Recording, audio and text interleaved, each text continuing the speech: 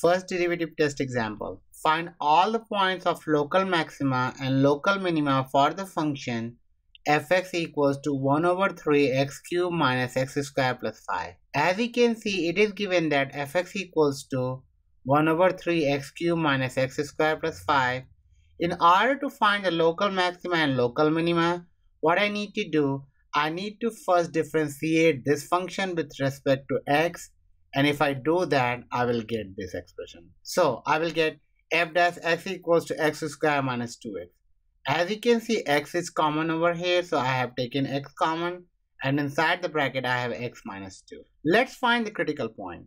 So in order to do that, I need to write f dash x equals to 0, and as you can see, f dash x is x times x minus 2, so x times x minus 2 is 0, and if I simplify, I will get x equals to 0 and x equals to 2. Now, at first, I would like to consider x equals to 0 to find the local maxima or local minima. So let's consider x equals to 0. I'm going to consider a number line, so this is my number line. This is the point 0. In order to find the local maxima and local minima, I need to consider a point on the left side of 0. So I'm going to consider this point, and let this point is -1. But you are free to take any point, whatever you like to. I'm going to consider a point on the right of 0. So this is my point, and let this point is 1. Let's find the value of first derivative at x equals to -1. So this is my point. So I will write f dash of -1 is equal to -1 times -1 minus -2.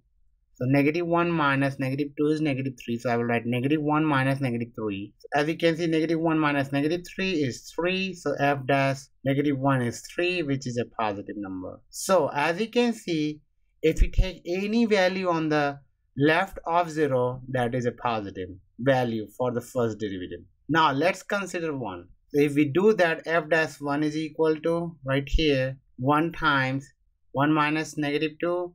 So 1 minus -2 is -1. So 1 times -1 is -1.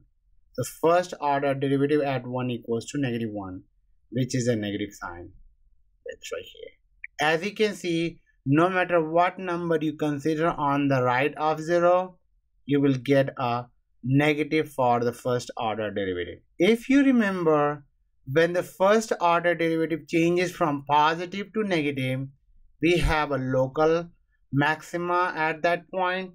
So we can say that f has a local maxima at point x equals to 0. Now let's consider x equals to 2 now. What I'm going to do, I'm going to consider a number line again. Let this point is my 2. I want to consider a point on the left of 2, and I'm going to consider a number left of 2 as 1. But you are free to consider any number on the left of 2. And then I'm going to consider number on the right. This is my number on the right, and I'm going to consider 3. Let's find the value of first order derivative at 1. So if we do that, we will write f dash 1 is equal to 1 times 1 minus 2, because we are using the first derivative right here. And 1 times -2 is -1. So 1 times -1 is -1. And that is our negative number. First order derivative at 1 equals to negative. So here we have a negative. Let's find the value of first derivative at 3. So f dash 3 is 3 times 3 minus 2.